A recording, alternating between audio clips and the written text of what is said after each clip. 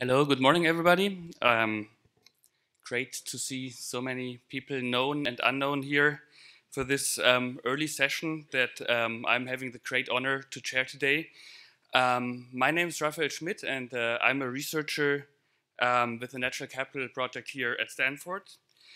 And this session, I think, is really a great starter for our symposium in 2019. In this session, we will put a spotlight on natural capital approaches in India, and I'll be actually co-leading the session together with Mary Ruckelshaus, who's our managing director here at the Natural Capital Project at Stanford in general. I think for all of us at the Natural Capital Project, India really presents an exciting and also very urgent opportunity. India is amongst the world's fastest growing economies, as we all know, and this economic and also demographic growth really puts an incredible richness in ecosystems and the natural capital that India still holds until today into potential danger. And I think to make India's development more sustainable will really require accelerating the uptake of natural capital approaches to make rates of population or to really match the rapid rates of population and socioeconomic growth. And in terms of topics, in terms of some of the core topics that are relevant in India, thinking, for example, about the rapid urbanization or development of infrastructures, the challenges in India really touch on some of the core priorities of the Natural Capital Project today. And I think often when we talk to colleagues about India here at NatCap or elsewhere, we are often astonished by the size of the challenges that we are facing in India, the size of the country, the amount of people, and as I mentioned, the very rapid growth. But one thing that gives me really hope is the very unique and strong link between nature and people in India. So just to give you an example, my research area is our ecosystem services that are provided by large rivers to people. And India, with its two major rivers, the Ganges and Brahmaputra, has probably two of the two rivers on this planet that are unparalleled in terms of the pressures they are facing from urbanization, from infrastructure development, from water abstraction, and so on. But then at the same time, there are also probably few other rivers on this planet that are so much revered by people and that have such a great cultural importance for the people and that are actually considered holy by a major part of the population in India. And I think this example is really makes me very confident that we will be able to find strategies that accommodate economic growth in India and growth of livelihoods and livelihood opportunities for people, and at the same time don't spend too much of the country's natural capital. And with this, I would like to close, and I would like to say that we have gathered a panel of very distinguished speakers here today who will discuss their inspiring contributions in terms of science, their policy work that ranges from watersheds to cities, and mentioning and discussing the challenges that India needs to meet in order to make its growth sustainable. And it's hence my pleasure to introduce first our four panelists today that will give short presentations introducing their work now. I'll just go in the order of the presentations. First, we have Bhaskar Vira, who is a professor for political economy at the Department of Geography at the University of Cambridge. And Bhaskar will lay out the background and the challenges for natural capital in India. Next, our next speaker is Professor Madhu Verma from the Indian Institute of Forest Management in Bhopal. And Madhu's presentation will really be to highlight how better valuation and also modeling quantification of ecosystem services can help us moving from a paradigm of conservation versus development to conservation and development. Our third speaker is Professor Harini Nagendra from the Azim Premji University in Bangalore. And unfortunately, Harini couldn't join us today for medical reasons, but we have a short video recording of her talk in which she will send us, hopefully which will convey her key messages. And last, but certainly not least, we have Seema Paul, who has been on the stage before. She is the managing director of the India program of the Nature Conservancy, and Seema will give us some insights into the innovative work they are doing, showcasing how NGOs can be really instrumental for educating future champions, future leaders, for promoting nature-based solutions. And with that, I would like to welcome our first speaker, Bhaskar Vira. Just click on the truth. That's great. Thank you very much, Rafael. And thank you for the invitation to the entire National Capital family. I've been wanting to come to the symposium for many years. And by focusing on India, you finally given me no excuse for not being here. So thank you for that invitation. I'm really looking forward to the whole week, actually, and I'm privileged to be kicking it off. So it's really nice to be talking about applications of these ideas in the Indian context. What I'm going to do to set things up is really take you through sort of slightly longer historical detour. The language that we today use to describe these relationships is a language that is evolving. It's evolving with the kind of histories that Gretchen so sort of clearly laid out. We've been trying to develop these ideas at least since the last 25 to 30 years. But of course, the recognition that humanity has a close relationship with nature is something that's been around for a much longer period in time and has had different ways in which it's been recognized in terms of people's relationships and how those can be harnessed in order to kind of enhance well-being. So I want to set this slightly in a longer historical context, even though the language that people might have used was not the language that we use today in terms of ecosystem services, natural capital, and so on. So that's really the kind of context. And then I want to kind of zoom into the contemporary and talk a little bit more about the opportunities as well as challenges, and possibly lay the ground for what I know some of my fellow panelists are going to talk about in more detail. So that's really my plan.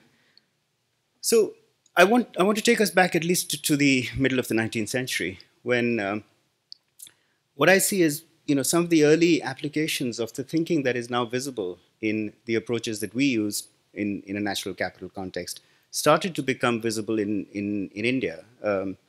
The Forest Department in the northern Indian state of Himachal Pradesh had started introducing controls on grazing as early as that period, recognizing the close connections in terms of hydrology, recognizing the importance of forest cover in relation to soil erosion, obviously not describing it using our contemporary language of natural capital, but those were very early restrictions being placed in relation to managing nature and managing the sort of outputs from nature.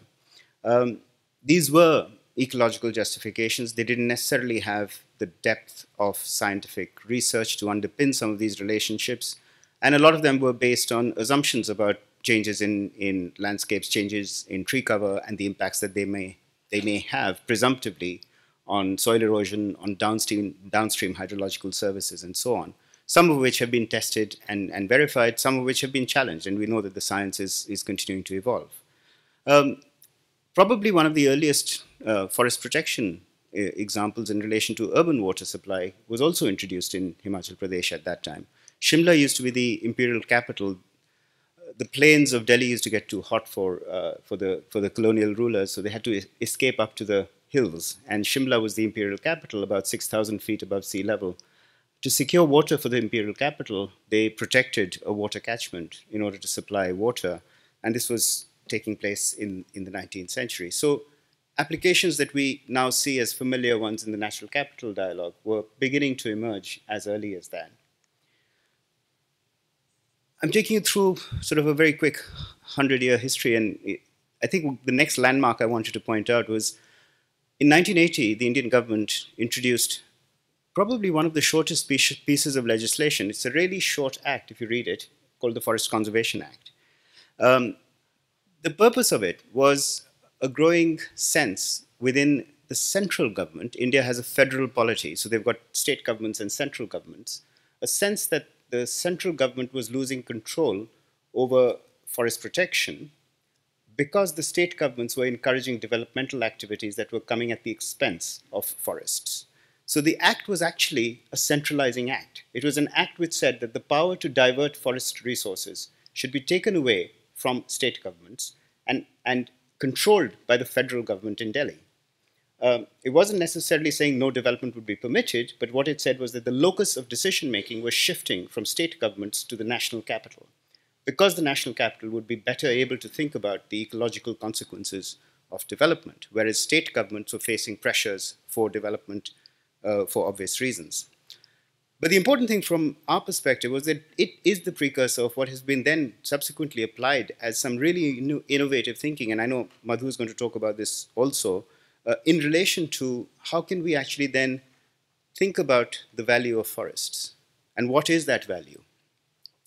So diversion was not prohibited under the Forest Conservation Act, but if it was allowed, it had to be accompanied with compensatory afforestation, the recreation of forests in what the legislation calls non-forest areas.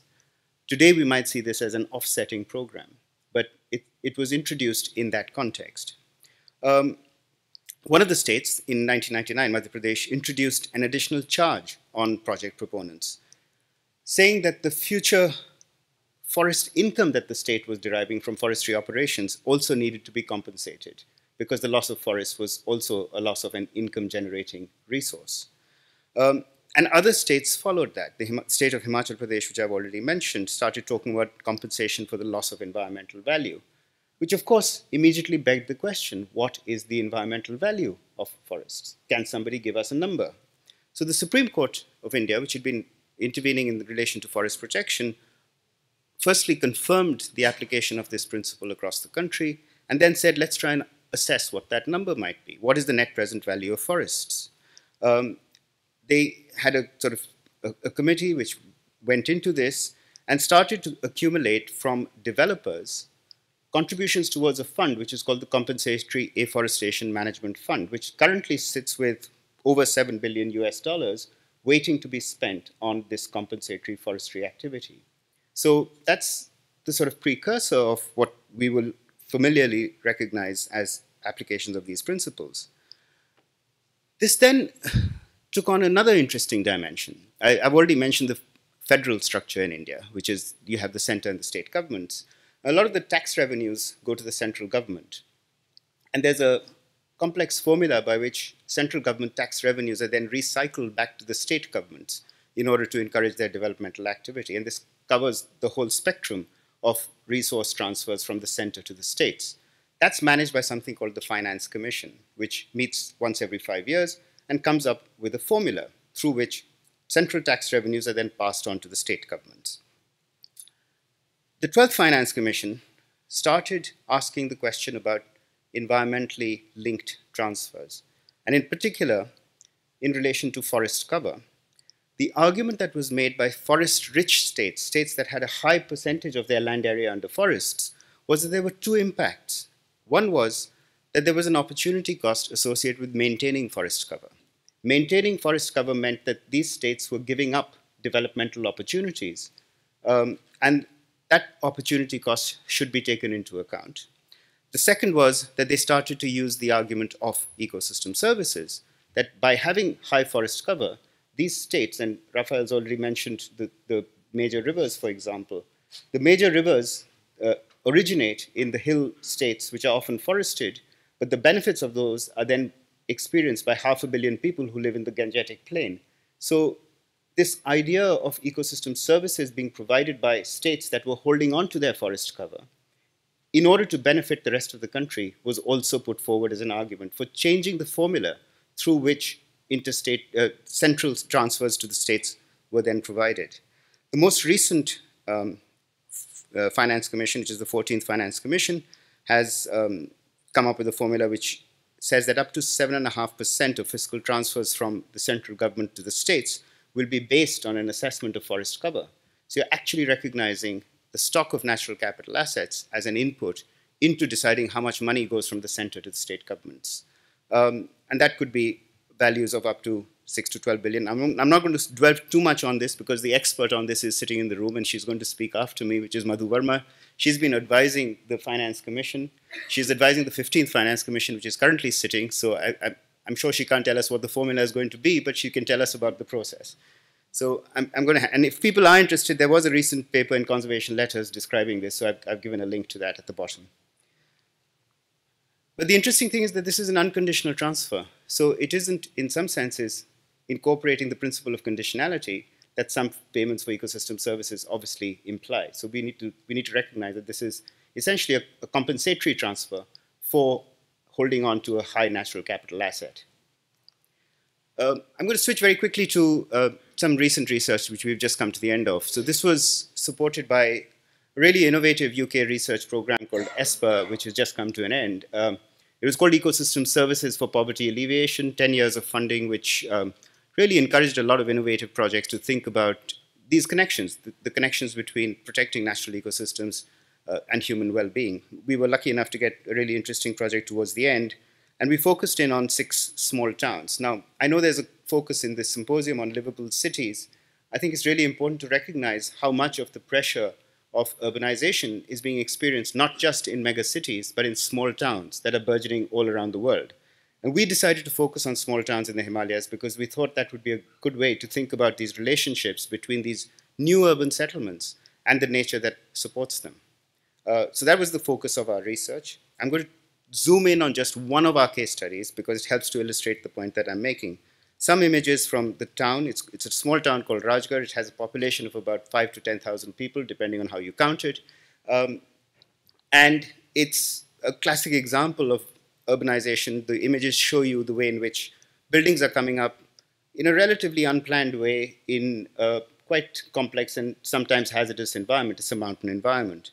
The image on the bottom right is a series of springs that exist across the town, and people rely on those springs for part of their water supply.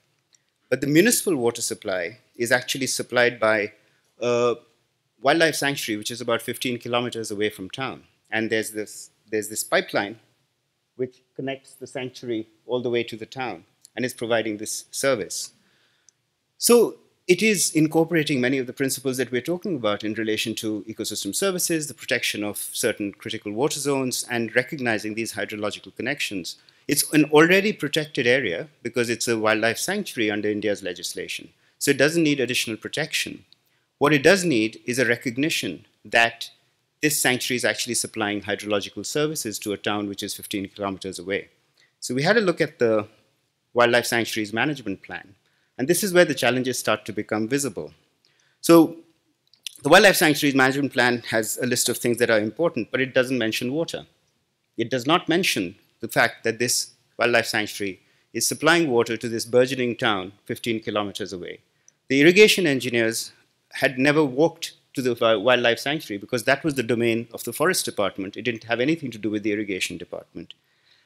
And I think this is where I'm beginning to sort of conclude with what I see the big challenges as well as opportunities. And it's really this challenge of integration. How do we get the different communities that are working in this area to actually talk to each other? Water supply is the joint responsibility of the Irrigation and Public Health Department and the municipality. Protection of the sanctuary is the responsibility of the Forest Department. In the intervening area, you've got agriculture, which is looked after by the Rural Development and Agriculture departments. And none of those departments are actually talking to each other, seeing this as an integrated resource that all of them are co-managing. So how do we seize this opportunity?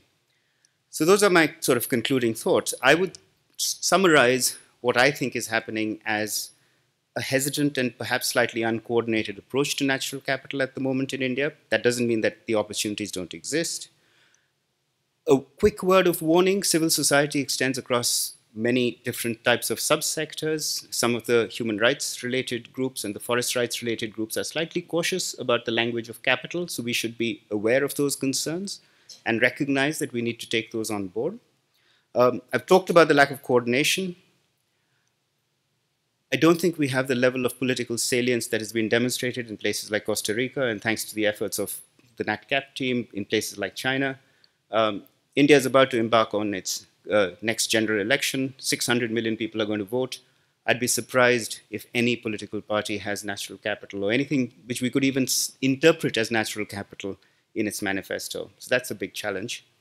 But I think there is still potential. I think there's real opportunity at the subnational scale, at the state governments and at local scales. And I know a lot of the conversation that will follow will talk about cities and urban opportunities as well. So I think there are opportunities, but I don't think we're there yet.